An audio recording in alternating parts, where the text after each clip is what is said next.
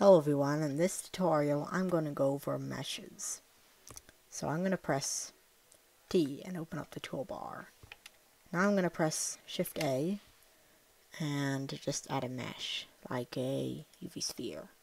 And over here in the toolbar you can see that over where it displays the most recent action, you can change stuff with the newly added object. You can also make it align to view, change its location, rotation. I'm going to delete this by pressing X. Now I'll add like a torus. How about? You can change its segments, minor and major. This will, then the major radius and minor radius. Major radius controls basically how big the hole is, so if you want the hole to be big, it'll be big. Minor radius is basically how big the thickness of this torus, the width of it is. So you can make it thicker like that.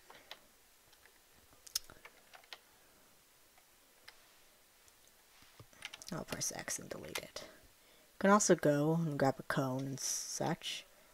You can change its base fill types, the fill type of its base. So right now it's at the n-gon, which means it's the bottom of it will just be one face. If you make it a triangle fan and tab into edit mode, it will be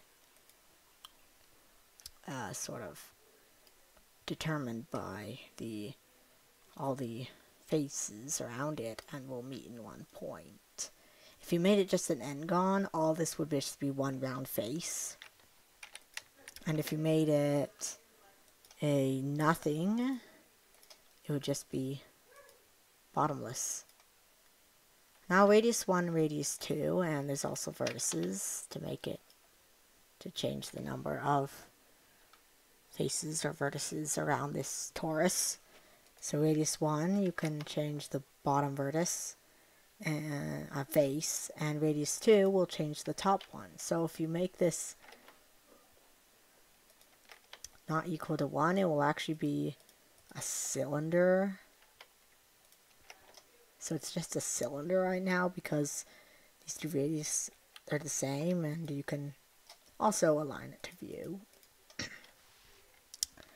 But I'm going to delete this. But now we can go to our meshes, and well, you see here you have these meshes, but wouldn't it be great if you could have more? And if you want to have more meshes that you can make, hit Control-Alt-U, and that will open up your user preferences. So we're going to need to go to add-ons, then go to the Add Mesh add-on. I'll just select a landscape, arc, mesh. I'll just select all of them.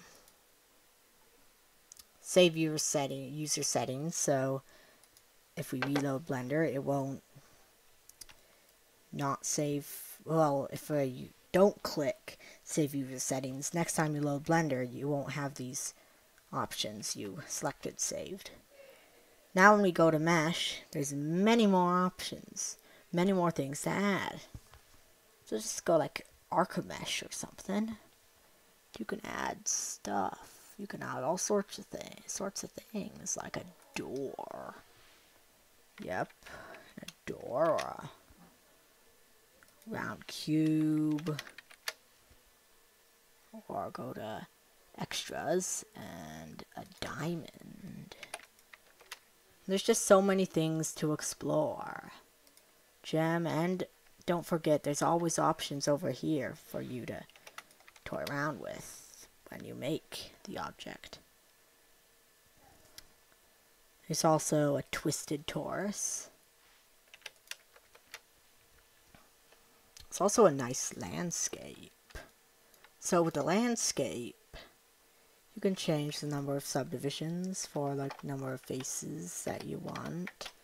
So you want to make it blockier, smoother. Just keep in mind that having a lot of faces will cause a lot of lag.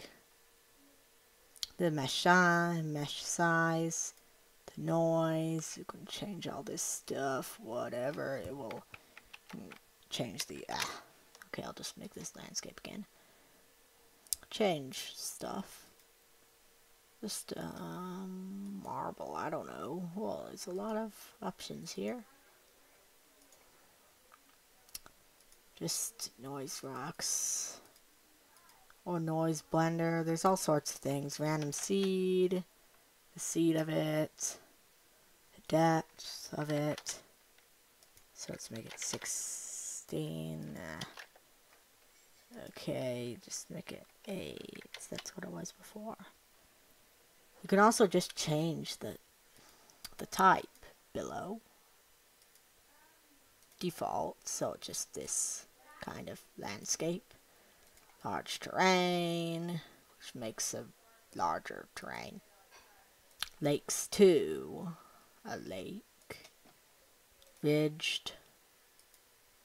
Cauliflower hills, and all sorts of things you can just toy around with. There's just so many things over here. Like a teapot and such that you can play around with. Resolution. Okay, block here. Teaspoon. You can also make it a teaspoon instead of a teapot.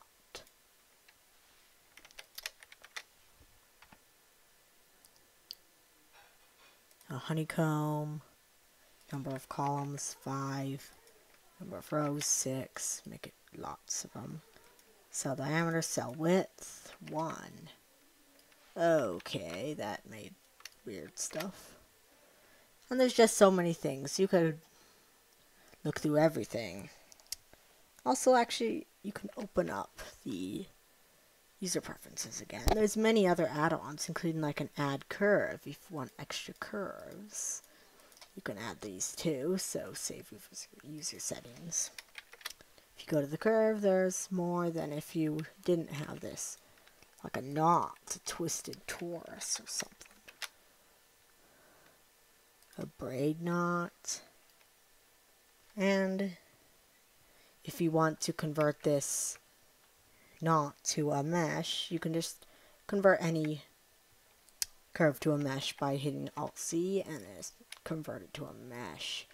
And now it's got faces instead. It's got a lot of faces, 28,800. Quite a lot there, so it would cause a lot of lag if you were had too many of these. And that's everything for this video on meshes.